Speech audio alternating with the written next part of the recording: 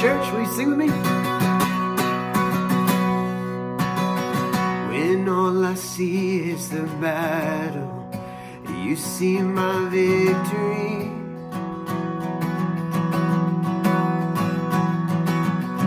When all I see is a mountain, you see the mountain moved.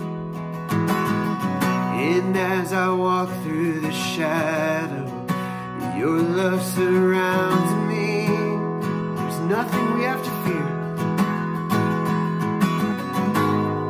There's nothing to fear now, for I am safe with you. So when I fight, I'll fight on my knees. So when I'll fight on my knees, with my hands lifted high. Oh God, the battle belongs to you, and every fear I lay at your feet. I'll sing through the night. Oh God, the battle belongs to you. And if you are for me, and if you are for me, who can be against me? There's nothing impossible for him. For Jesus, there's nothing impossible for you. When all I see are the ashes, you see the beauty. All I see is the cross. All I see is a cross. God, you see the empty tomb. So when I'll fight on my knees, with my hands lifted high. Oh God, the battle belongs to you, and every fear I lay at your feet. I'll sing through the night. Oh God, the battle belongs to you. In almighty fortress, you go before us. Nothing can stand against the power of our God. You shine in the shadows, you win every battle. Nothing can stand against the power of our God. In almighty fortress, you go before us. Nothing can stand against the power of our God. You shine in the shadows, you win every battle. Nothing can stand against the power of our God. In almighty fortress, you go before us. Nothing can stand against the power of our God. You shine in the shadows, you win every battle. Nothing can stand against the power of our God. So when I fight, I'll fight on my knees, with my hands lifted high. Oh God, the battle belongs to you, and every fear I lay at your feet. I'll sing through the night. Oh God, the battle belongs to you. Oh God, the battle belongs to you.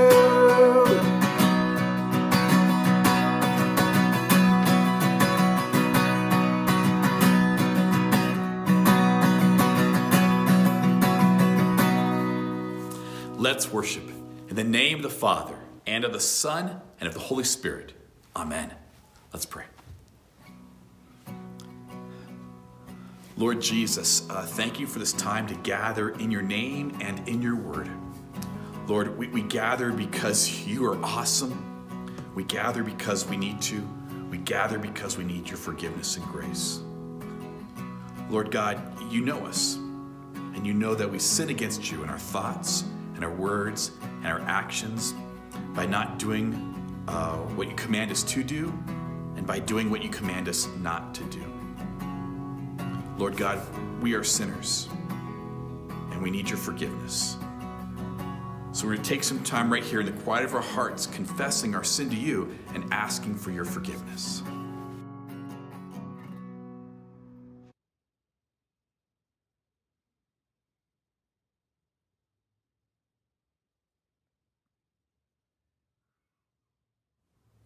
In the name of Jesus Christ, we pray. Amen.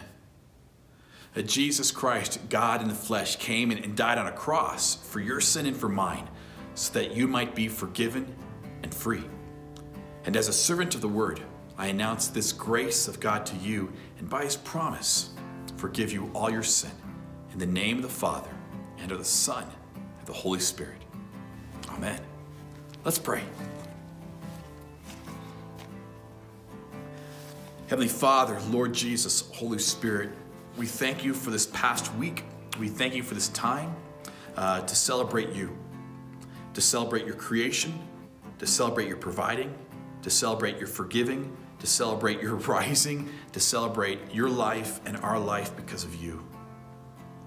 Lord God, thank you. Thank you for this time, for this privilege, for this honor.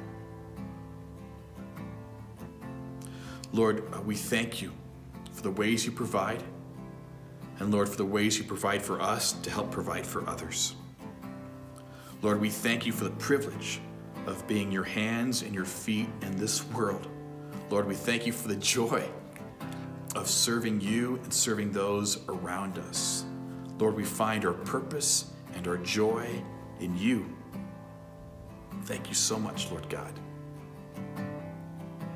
Lord, we thank you for the privilege of helping to carry others' burdens. Lord, we thank you for the comfort of having others come around us and help carry our burdens, Lord. This is how you've designed us. This is how you've designed your kingdom, Lord God. And it's beautiful. We thank you, Lord. Lord, we lift up those in need of your healing. We pray for Tom's sister Susan, for Scott's brother Brad. Lord, we lift up a young man in need of your healing, Lord, and your guidance. Lord, we lift up Tom's mom, who's in hospice, Lord. We thank you that she is resting securely in your pierced hands. And Lord God, we thank you for the gift of life and for birthdays of those we love, Lord, for Larry, John, and Larry, another Larry, Lord God. We love him, you love him too. Lord, thanks so much. And we pray all these things together in your name, as you've taught us to pray. Our Father, who art in heaven, hallowed be thy name. Thy kingdom come, thy will be done, on earth as it is in heaven. Give us this day our daily bread, and forgive us our trespasses, as we forgive those who trespass against us. And lead us not into temptation, but deliver us from evil. For thine is the kingdom, and the power, and the glory, forever and ever. Amen. Our hope is built. My hope is built on nothing less than Jesus' blood in righteousness. I dare not trust the sweetest frame, but only trust in Jesus' name. Our hope is built on nothing less.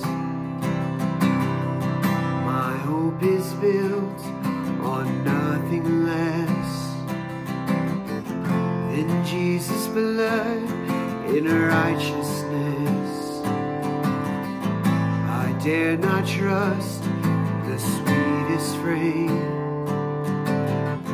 but only trust in Jesus' name. He is our cornerstone, and it's Christ alone. Cornerstone, the weak are made strong in the Savior's love. And through the storm, He is Lord. He's Lord of all.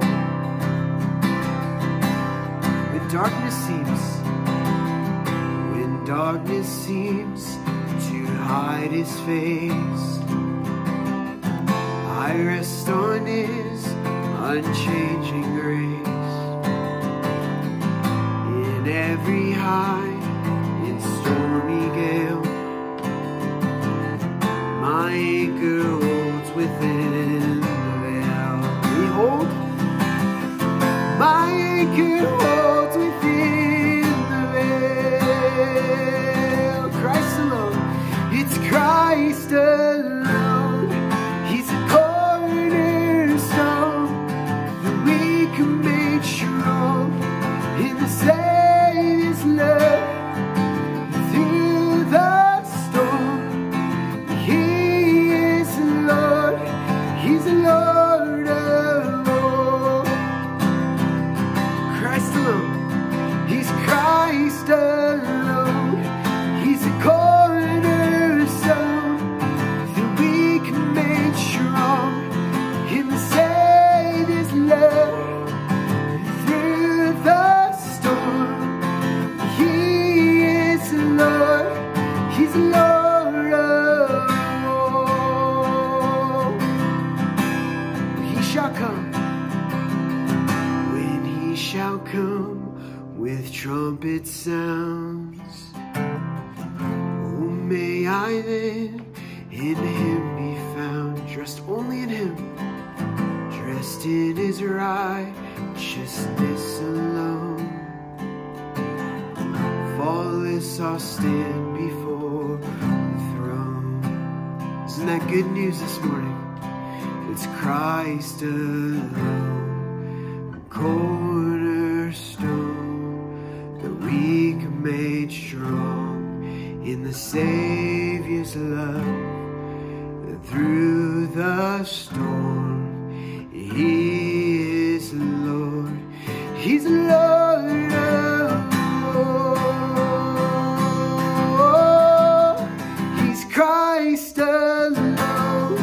He's the cornerstone that we can make strong in the Savior's love. Through the storm, He is the Lord. He's the Lord of all. He's the Lord of all. He's the Lord of all.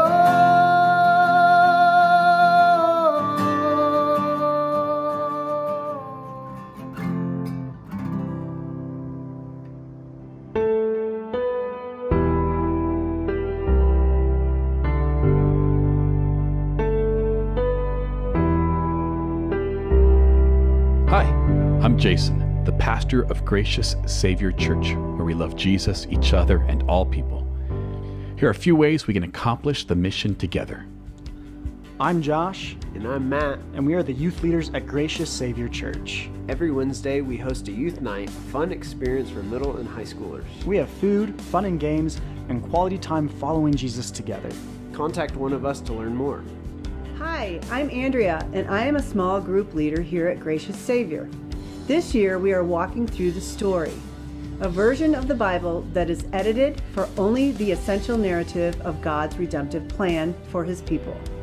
We have started several small groups, both in person and online, so join one of them as your schedule permits. Sign up for a group and get your free copy of the book.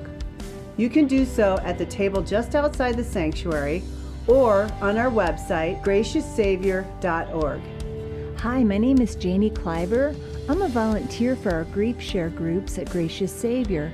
Grief Share is a grief support group for anyone who is recovering from the loss of a loved one. If you or someone you know needs love, support, and care, then we want to encourage you to come to one of our sessions. We host Grief Share here at the church every Monday night at 5:30. All are welcome, and we hope you can find the support you need. Hi, I'm Bev Christensen, the prayer and senior ministry leader here at Gracious Savior. Every Thursday night at 6 o'clock, we have our prayer group. Everyone is welcome. Come if you would like to pray, be prayed for, or to grow in prayer. This ski season, we have the pleasure of joining up with Mountaintop Services. What that means is that we will be hosting small church services Sunday afternoons beginning at 12:30 on the following dates: January 24th, February 14th, March 7th, and March 28th. These services will be held in Beaver Creek just by Spruce Saddle, so reserve those days on your Epic app or online, and we would love to see you there at 12:30 on one or all of those dates. Can't wait to see you there and worship God with you in His creation. Holy Week is coming up, and we will be hosting a Good Friday service, a reflective, meditative service on what it means for Jesus to die on the cross for our sins on Friday, April 2nd at 7 p.m. We will have online and in-person options for this service, and for our Easter service, which is Sunday, April 4th at 7 a.m., 9 a.m., and 10:30 a.m. Normal years, we would have you bring food, but this year we will be providing coffee and donuts for everyone. If you feel called to support our ministry financially, you can do so through one of three ways: our website, gracioussavior.org, or our Gracious Savior Church Venmo account, or you can give a physical offering at one of our two offering boxes. There's one by the exit out of the sanctuary and one by the exit out of the whole building. Giving is by no means an obligation, and you should only give if you feel called to. What it does do is enable us to fulfill God's mission in this valley. So thank you so much for your faithful giving. It really has helped us love Jesus, each other, and all people. Grace, mercy, and peace to you from God our Father and from our Lord and Savior Jesus Christ. Amen. We are in session 9 of the story. Last week, Josh did a great job covering session 8, which is basically the book of Judges. Now, if you were inspired by his explanation of the book of Judges as Shakespeare in the Bible, you may have read the entire book, not just the summary that's in the story, but the entire book of Judges. And if you did, you would realize it's a mess.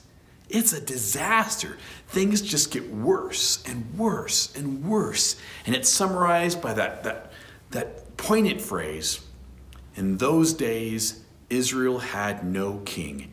Everyone did as they saw fit. Blech. But it's not all bad. There were some people living in that era, which is around 1300 to 1000 BC, who were really great people. And we're going to hear about some of them in the book called Ruth. It's in session 9 of the story, and it's in the Bible, in the book of Ruth, or as I prefer to call it, Naomi and Boaz love a great young woman named Ruth. Now, for us to get the full impact of the book of Ruth, we need to summarize and put its place in the canon of the story. So here we go, buckle in. In the beginning, God created the heavens and the earth, and it was very good. It was perfect. And as Mike Toole said, a short time later, that didn't take very long, we messed it up. And it's broken. Everything's broken. Our perfect relationship with God, broken. Our perfect relationship with each other, broken. Our perfect relationship with creation, broken. So God made a promise. He would send one who would come, one who would crush Satan's head, and he would be victorious, and he would restore that perfect world again, those perfect relationships again. In essence, the story of the Bible is beginning, middle, new beginning. Things continue along and they get worse and worse. God wipes the slate clean with a flood. And then he comes to one particular man, a man named Abraham. And God makes Abraham a covenant, a promise. Not because of who Abraham is, but because God is gracious. And he makes Abraham this promise: I will make you into a great nation, and I will bless you. I will make your name great, and you will be a blessing.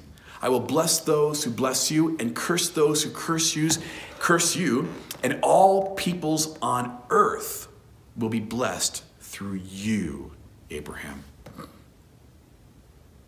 God does bless Abraham and his descendants. And they do become into a great nation, but a great nation enslaved in Egypt.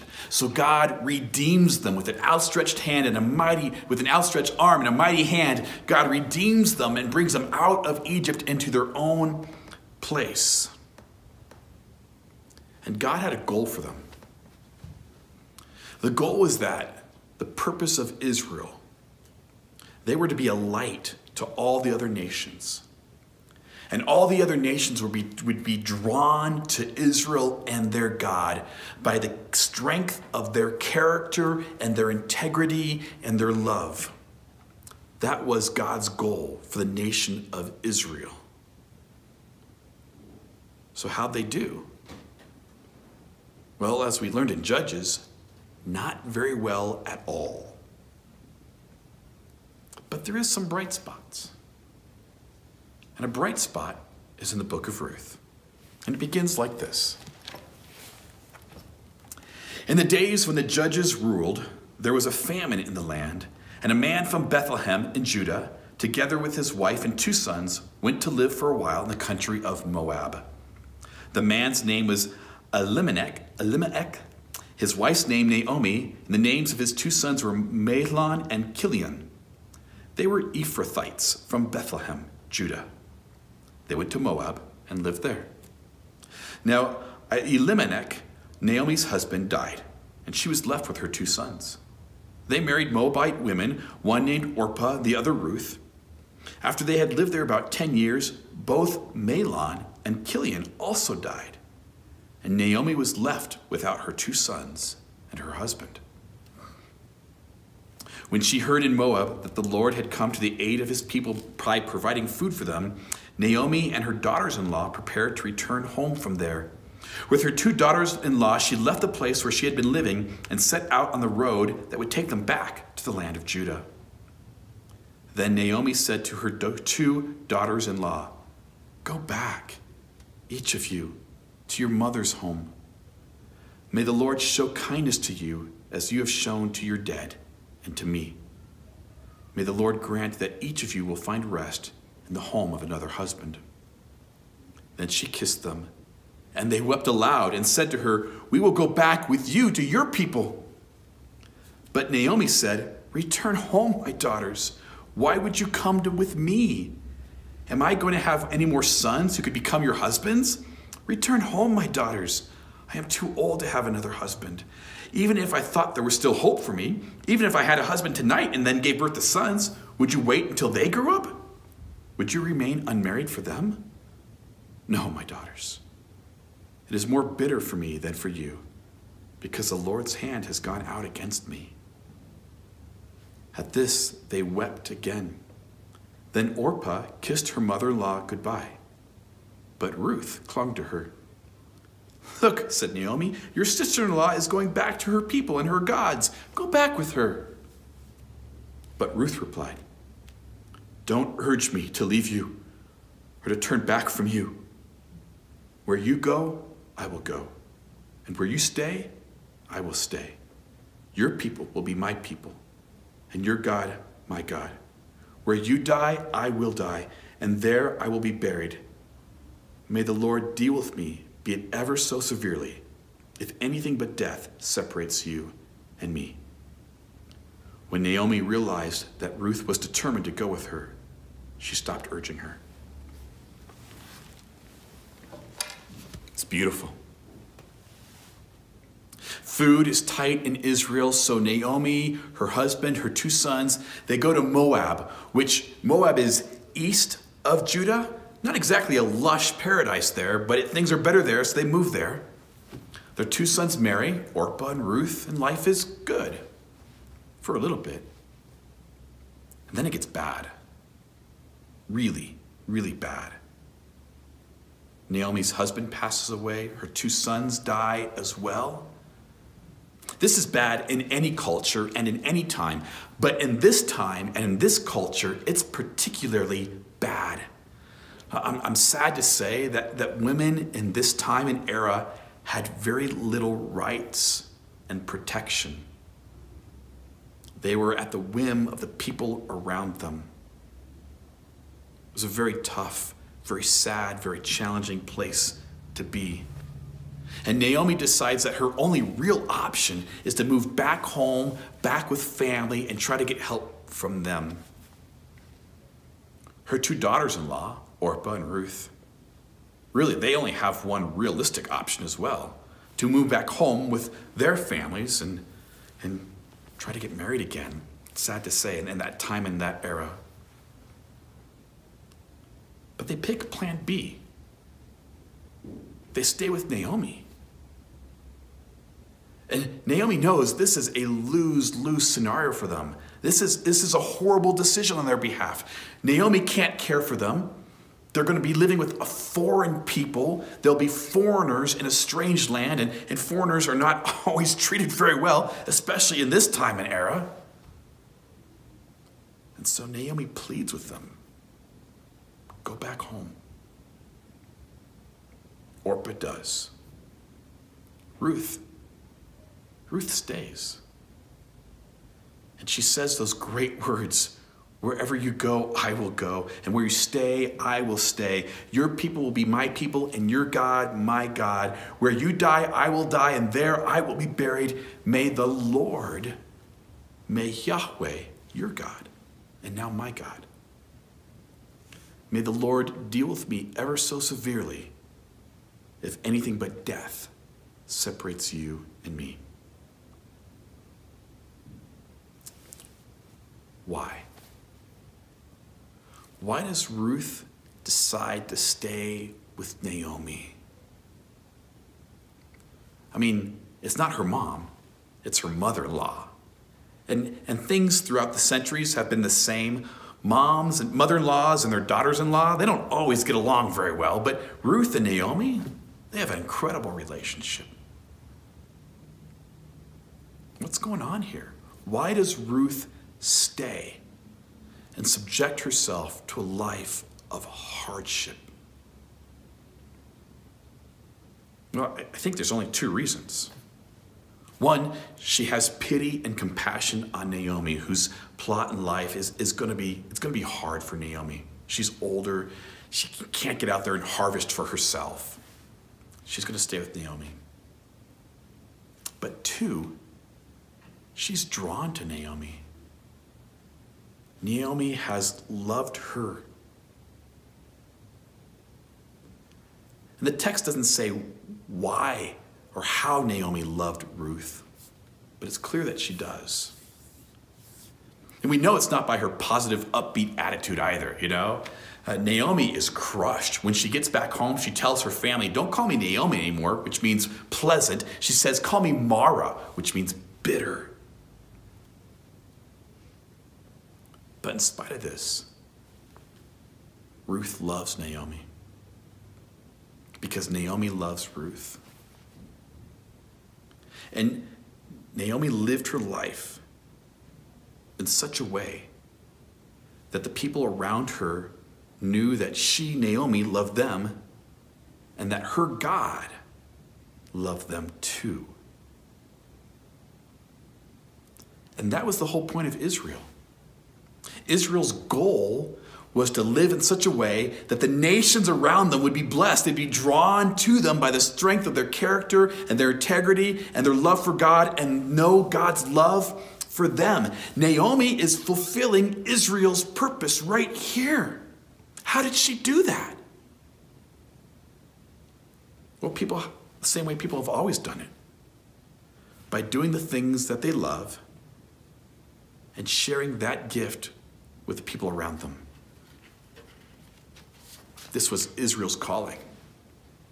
It's the church's calling too, to attract people to God. To attract people to God so that they might know God's love for them. So how do you do that? Because God's calling for Israel is the same exact calling that God has for his church today. To live our lives in such a way that the people around us are attracted to us and God who loves us and them. So how do you do that? Well, some of you really like fixing things. You're really good at just fixing stuff. I am not good at fixing stuff. I'm good at breaking stuff, but I'm not good at fixing stuff. Some of you are great at fixing things. Share that gift with the people around you. Not just your family members and your coworkers, but make that circle just a little bit wider. Some of you like making food. I do not like making food. I like cleaning up from people who like to make food, but I don't like making food. But some of you love to bake and cook. Share that gift with the people around you.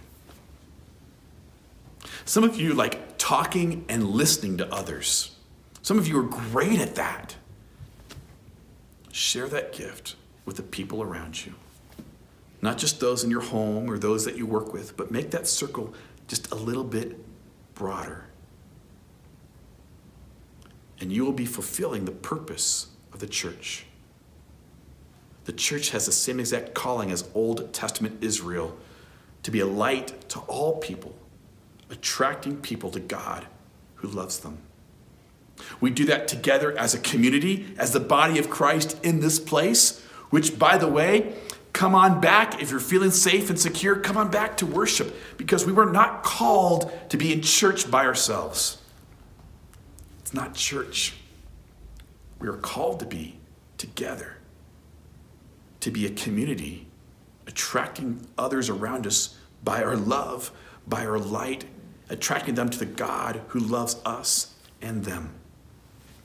We do it together, and we do it as sent out representatives of Jesus Christ, who loves you and the people around you. Not only is the church called to be like Naomi, we're also called to be like Boaz. Ruth follows, protects, comforts Naomi back to Israel. And once they get there, they got a problem. They have to eat. And so Naomi sends Ruth out into the fields. You see, the Torah had a provision to help those in need. In those days, they were called to by the Torah to harvest their fields, but not all their fields. The Torah said that they were to leave the edges of their field unharvested, so that people in need could come by later and gather the edges of the field for themselves. So Ruth does that. She picks a field. It's owned by a man named Boaz. And Ruth is in Boaz's field, gathering on the edges. And Boaz sees her. He takes pity on her. So he tells his workers to purposely every now and then drop some stuff that they're harvesting. Just drop it, casually drop it, so that when Ruth is coming by later afterwards, she can pick it up. While they're eating, Boaz calls her over, invites them to have a meal together. And then Boaz, to Ruth and in front of all his workers, says to her, "You are safe here." And I imagine he looked around at his workers, right? She's safe here, right? And his employees are like, yeah, boss, we got it. She's safe here. Don't touch the foreigner. And she is safe. She's protected. See, the second job of the church is we are to, one, attract people to Jesus, but two, we're also to lead the way in protecting those in our community who are at risk. We are to protect those in need. We are to protect the marginalized. We are to protect those whom life has hit hard and don't want a hand out, but a hand up. We're called to protect. As Lieutenant Colonel Dave Grossman so vividly wrote, in this world there are sheep, and there are wolves, and there are sheepdogs. The church is to be a sheepdog. And Boaz, he's a sheepdog. He sees someone in need, someone who needs some protection, a hand up. And Boaz is determined to be that man. Likewise, the church is called to protect. This space, this sanctuary, is both sacred and safe. In this space, tears are wiped away. In this space, burdens are carried. In this space, the broken are comforted. In this space, the weak are guarded. And in this space, the hopeless are given hope. Because that's what the church is called to do. That's what sheepdogs do. Boaz protects Ruth in another way, another specific way. He redeems her.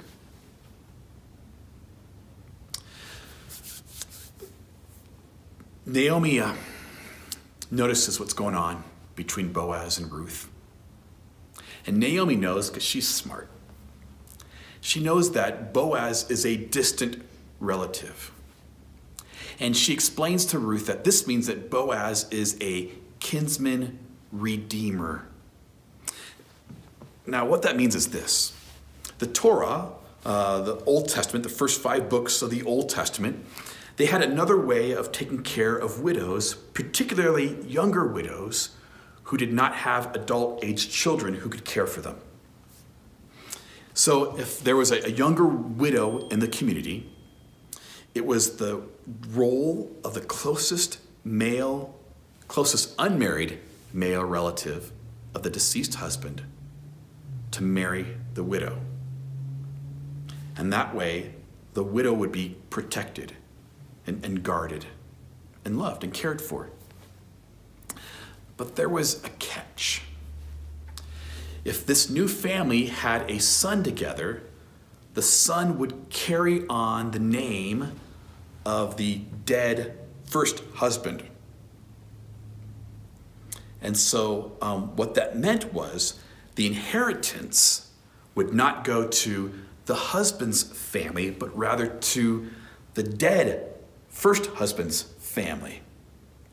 And in an agricultural society, this is really important because you're not giving your land to your side, you're giving your land to someone else's side. And so you could see why some men did not want to do this. But Naomi, she's a smart one. And she says to Ruth, after some time, she says, Ruth, I want you to get super dressed up. Put on the best clothes that you have. And tonight, when Boaz and his workers are on the threshing floor guarding the harvest, sneak up there tonight. Find Boaz, make sure you find the right man, and lay down at his feet and put his blanket over you. This is a little weird,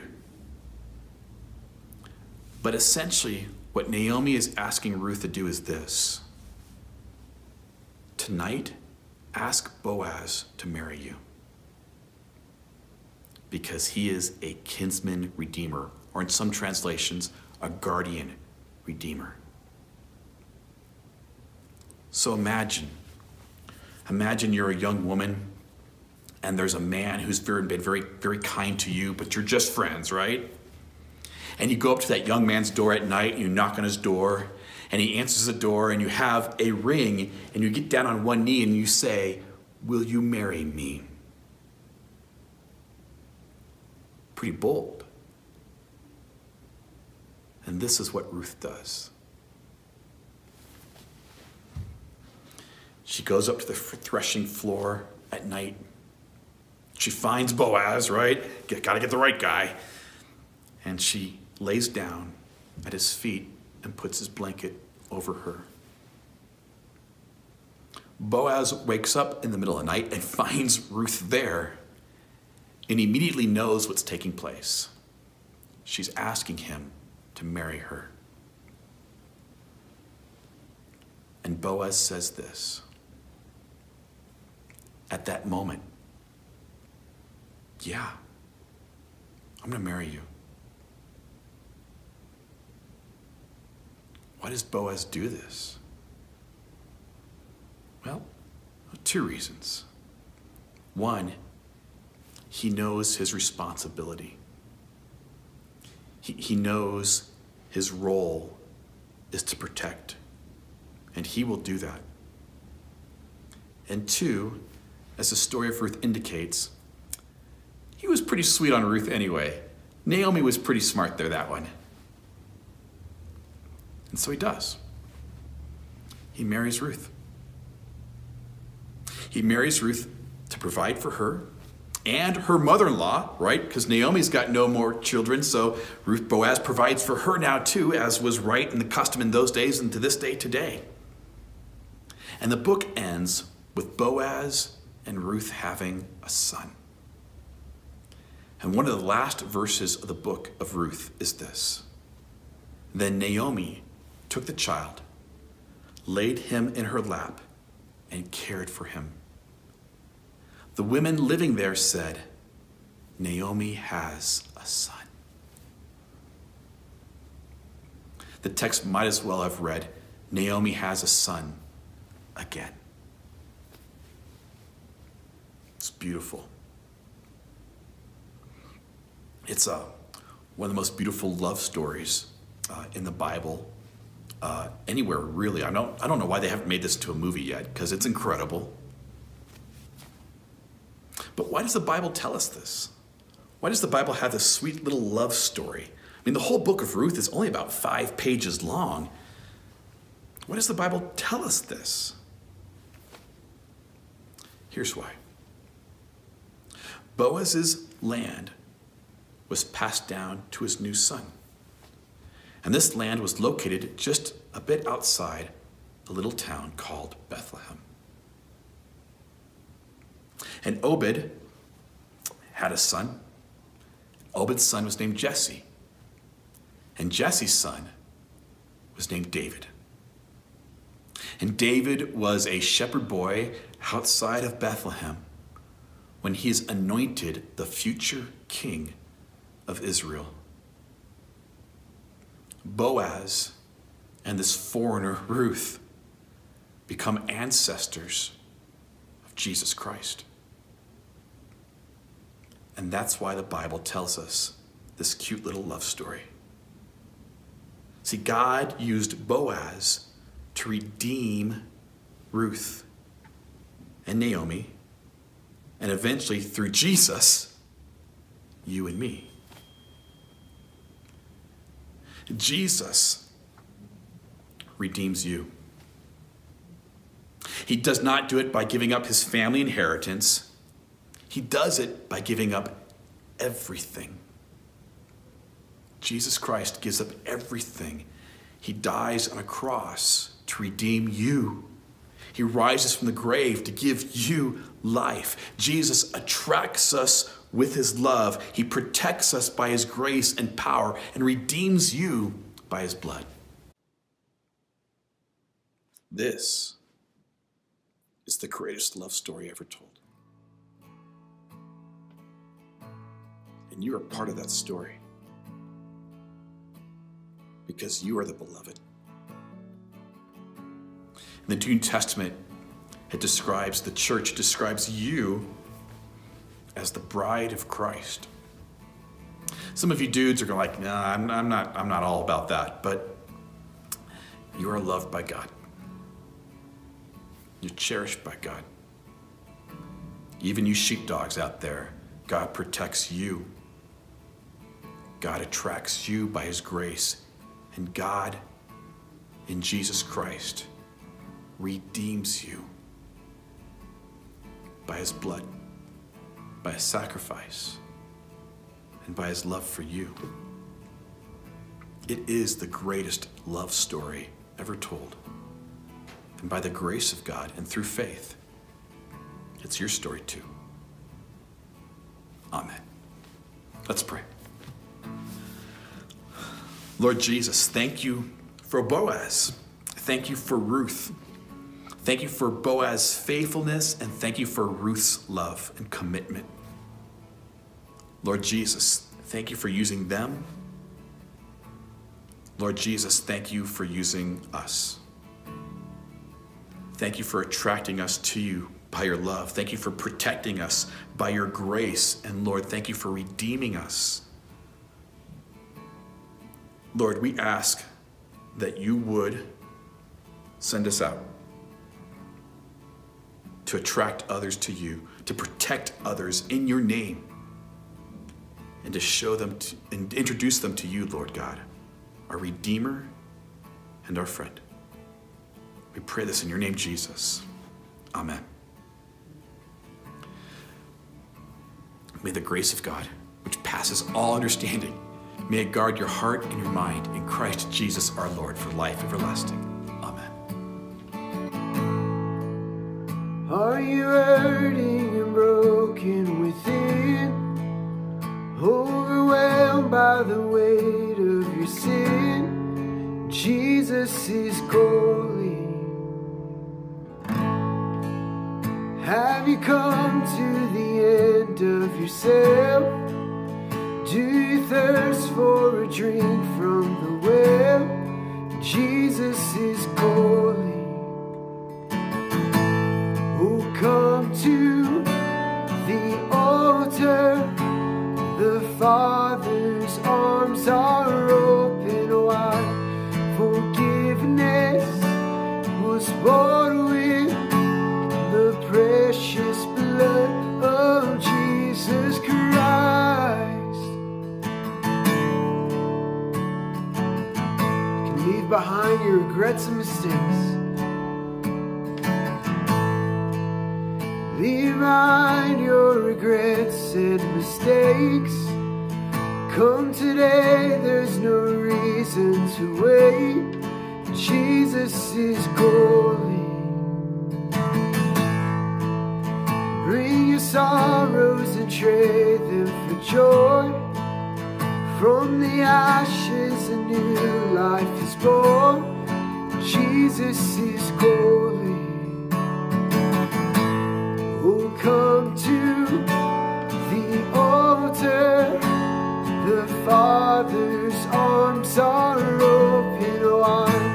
Forgiveness was bought with the precious blood of Jesus Christ. Oh, come to the altar. The Father's arms are open wide. Forgiveness was bought with the precious blood of Jesus Christ.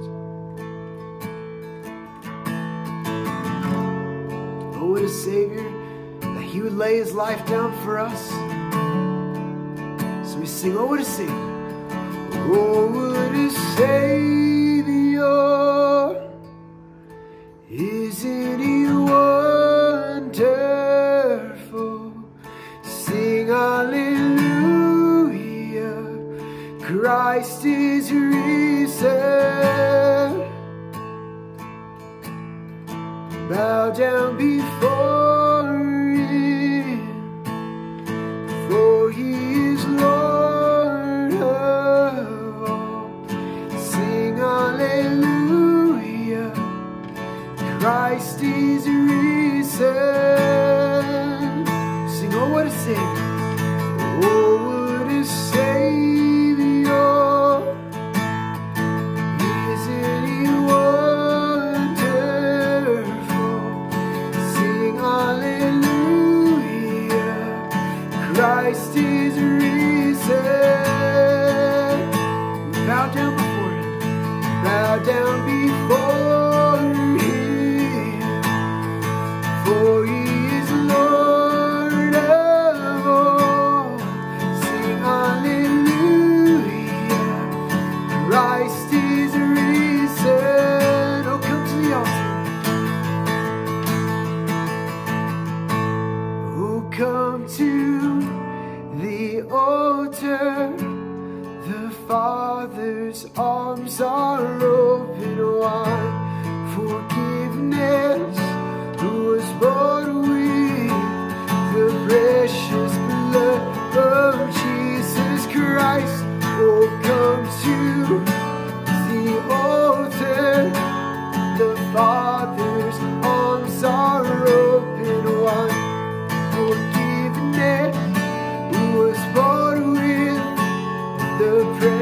precious blood of Jesus Christ.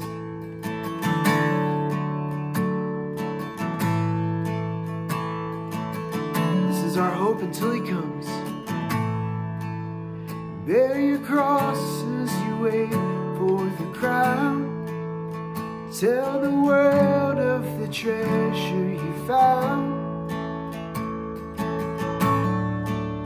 Oh, the treasure.